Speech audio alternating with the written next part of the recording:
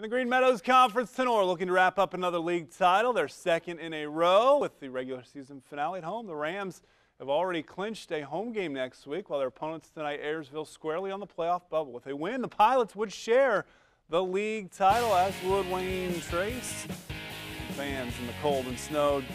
Dawson Dales rolls right, connects with Brayton Martin. That is a first down. Then Dales to Martin.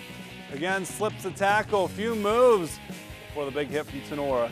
Now the Rams, Riley Nagel takes the toss, few yards before getting brought down. TJ Garris takes the drive up the middle, hesitates a little, then accelerates for the score. Tinora in front. Pilots working on the offensive. The Rams' Casey Helton makes the read, comes up with a TFL.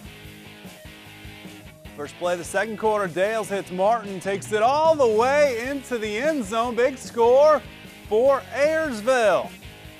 Back to the Rams. Nagel still fighting, working outside, gained some good yardage before getting knocked out of bounds.